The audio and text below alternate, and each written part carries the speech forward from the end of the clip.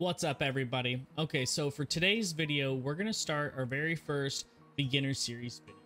And what I want to do today is really look at the bait and lure preference, where to find that information, because I played the game for a little while and I was always like, what do I throw? What is this fish bite on? What is this fish bite on? And I'm asking my friends, I'm going into the Discord, I'm trying to figure out what these fish are biting on. I'm seeing all these trophy shots come in. Hey, dude, there's a diamond here. They got a diamond. I'm getting golds on this. And so I'm asking around, what are you throwing? What are you throwing? And I didn't realize for quite some time, an embarrassing amount of time, that they have the bait and lure preference for every fish right in the game.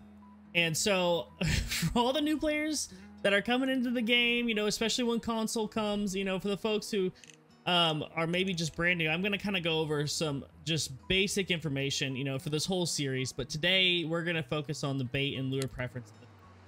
So if you're just in your game and you're like, okay, here's the bait, you know, there's the bait and tackle store there. You know, I got to go get something. Let's say I want to look for asp. Okay, I want to go fish for asp, but I don't really know what they bite on or where they bite, you know, what type of ponds or lakes or where do they live.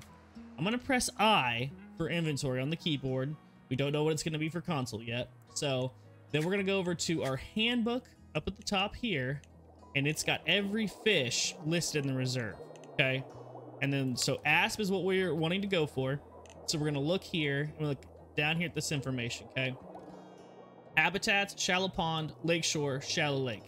So that's what we're going to look for the asp. We're going to be fishing around the shores. Anything in shallow ponds, shallow lakes, that's where they tend to live. Now we look down at the bait and lure preferences. Swim bait, grub, jerk bait. Those are the three lures that we're really going to want to bring with us to try to get the asp. So there's a catch here. Fish can bite on a lot of things. Okay, so let's say you're throwing these things and they're not really biting on any of these three things. And you're like, dang, like this is what they're supposed to be biting on. And you're just not sure what's happening. If you press tab down here to inspect, it's going to bring up a much bigger description of where the asp like to live and what bait and lures they'll bite on. So these are the top three, and I tend to find the top three baits or lures that are over here are the ones that the fish like to bite on the most. I find I get the most production out of these top three here. And the further down the list you go, the less success I tend to have on the particular fish here. It's not impossible, though. It's not impossible. They will bite on all this stuff. It's just, I feel like these top three are the ones you really want to target if you're going after a very particular fish. Now, I'm going to give you a little example here that I've just recently noticed. We're going to go back, and then we're going to go over here to the diamond chub that I got, right? I got this on stream. And I got this diamond chub, not on cheese, not on hot dog, not on bloodworm.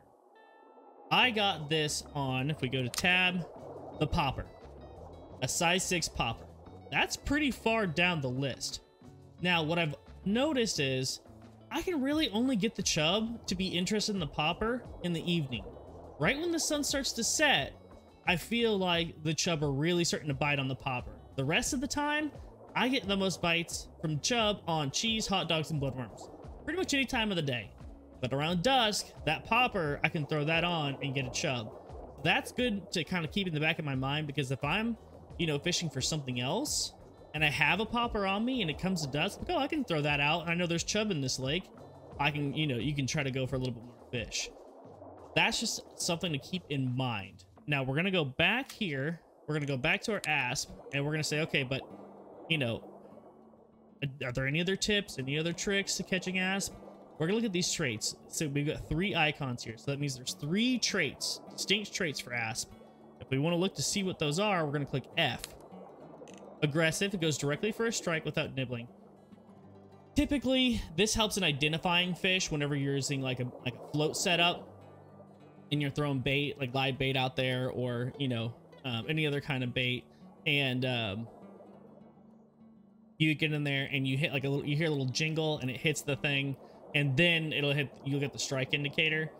If it's an aggressive fish, it's not going to nibble. You're not going to hear that little bell. It's going to go straight for it. So you're going to get a strike indicator right away. So that's kind of how you know if you've got an asp. And then hard fighter tries to get off the hook. That's a good indicator. Some fish will just come right in, you know, pike, salmon, asp, but they're going to try as hard as they can to get off. So you kind of know as you're reeling it in, even if you can't see it. And then a jumper, you'll be able to see them jump out of the water. So those are a couple different things to keep in mind whenever you're going for fish. And like I said, these are on every single one. And some fish are more particular than other fish. Like the pike, they are not picky. Absolutely not picky. It seems like they will hit on anything at any time of day. It really feels like that. Or the salmon. The pike and the salmon, I feel like, are just gonna hit on anything and everything. So good luck. I hope that helps. In the future videos, we're gonna go over some more in-depth things about what you can do for your setup to target certain fish, specifically certain sizes of fish. Hook size has a lot to do with that. So in the next video, stay tuned. We'll go over hook size and how that affects the different size of fish that will hit your lures and your bait, and what you can do to improve your chances of getting those big golds and those diamonds. So I hope that helps. Just a quick tip here for you. I hope to see you in the next one. Thanks.